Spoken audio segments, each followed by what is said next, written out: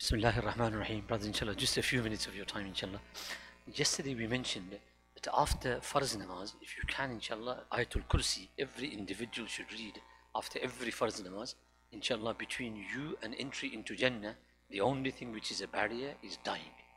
Inshallah, today, the dua that has been mentioned by Allamah Jalaaluddin Suyuti, rahimahullah, in Tafsir al-Jalalain, right at the end of Surah Bani Israel. This is ayat number 111 of Surah Bani Israel. When you start Surah Kahf, it's just above the beginning of Surah Kahf.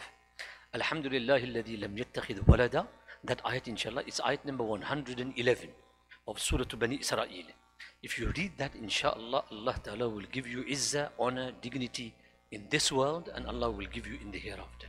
After every farz namaz, try and make a ma'mul and a practice of reading this ayat as well, inshallah, alongside your ayatul kursi. So ayat number 111 of Surah Bani Israel. Alongside this, Shah Abdul Ghani Fulpuri rahimahullah used to mention, if someone were to read 100 times, he used to say, this is in the hadith, you read Subhanallah wa bihamdihi, Subhanallah al-Azim 100 times every single day. If you do, Shah Abdul Ghani Fulpuri rahimahullah used to say, in Subhanallah wa bihamdihi, what are you doing? Number one, you are praising Allah, number one. Number two, you are glorifying Allah subhanahu wa ta'ala, and you are mentioning the greatness of Allah. Uska hame kya fayda hoga? Number एक, Allah ta'ala hamare gunahon ko mu'af kar denge. Number one, because you are purifying Allah, Allah will purify you. You are saying that Allah ta'ala is purified, Allah is clean, Allah is beyond faults. So you are saying, inshallah, Subhanallah, badi ajib tasbih hai. Because Subhanallah comes from the word sabaha. Or sabahat ka maana pani ke upar is tarah तैरना कि आपका sir पानी के ऊपर रहे और आपका पूरा बदन पानी के अंदर रहे, इस तरह तैरना, इसको कहते हैं Sabahat. Sabahat means to swim in a manner where your body is, the entire body is in the water, but your head is outside the water. This is called sabahat. What are you saying? Oh Allah, you are as clean, जैसे मेरा sir जो है पानी के ऊपर है, ये अल्लाह इसी तरह आप बिल्कुल पाक है, बिल्कुल साफ है. So inshallah, ek fayda to ye hoga, Allah Ta'ala will cleanse us, number one. And number two, when you are mentioning the word al-Azim, which means the greatness of Allah, Allah will give you greatness in lieu of the fact that you are praising Allah subhanahu wa ta'ala. So inshallah, these two things, inshallah, if you can do.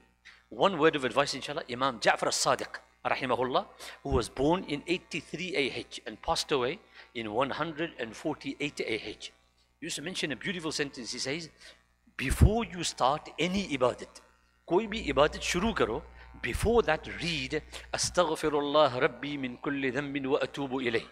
Before you start any ibadat. Why? He takes it from the ayat in Surah At-Tawbah, at-ta'ibun al-abidun. So what's mentioned first? At-ta'ibun, and then you got the word al-abidun. So he used to say every single abid must be a ta'ib. So pehle tawbah kare, and then inshallah by tawbah you've cleansed yourself, and then you're doing ibadah, so there is a hope in the mercy of Allah. Allah Ta'ala will most certainly, inshallah, forgive, inshallah. And as a Hazrat Maseehullah Jalaalabadi, rahimahullah, used to say, as soon as you commit a sin, intizar mat karo for tawbah, do it straight away. Why? Because the angel of the right is in charge of the angel on the left. So when you do a good deed, the angel on the right does not have to ask anyone. He will just write it down straight away. But when you commit a sin, the angel on the left asks the angel on the right, is it okay for me to write? And the angel says, no, banda tawbah karega. He will do tawbah. We are given 3 opportunities. The angel on the left asks the one on the right 3 times. After the 3 times, if a person has not done tawbah, now how long does that last? Allah Ta'ala knows best. Does it last for 1 hour after you committed the sin? Or does it last for more than that? Allah Ta'ala knows best. But inshallah, straight after you've committed this sin, inshallah, you do tawbah. And inshallah, the last point, inshallah, there are 5 things that will soften our hearts. There are 5 things that will soften our hearts. I'll just mention all 5 today, and then inshallah, from tomorrow onwards, we'll just elaborate very briefly on each one. Number 1, mashallah, there are multiple things that will harden the heart. That will harden the heart. What are the things that will soften the heart? You know, Rasulullah said in regards to the people of Yemen, hum aliyanu af'idatan wa araqqu quluban. What did Rasulullah say? The ghisha and the veil that you have on the heart is called ghisha. It's called ghisha. That means the people of Yemen have a very, very soft skin on their heart. That means nasihat penetrates very easily into their hearts, goes very easily into their hearts. So how do we soften our hearts? There are 5 things. Number 1, tilawatul Quran. Number 2, remembrance of death. Number 3, ziyaratul qubur. Ziyaratul qubur, try and go to the graveyard.